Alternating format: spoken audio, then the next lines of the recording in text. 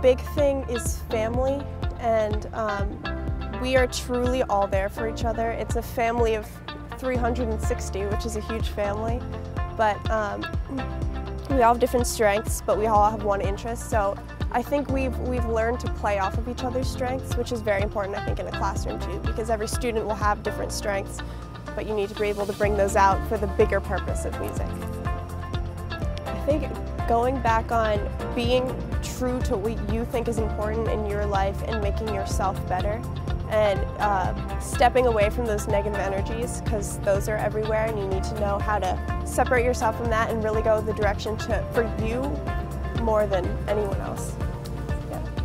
Make sure you're taking every opportunity that you're given here, because we're told in our ensemble by Professor Glocky that it will never be cheaper and it will never be closer, so take advantage of everything.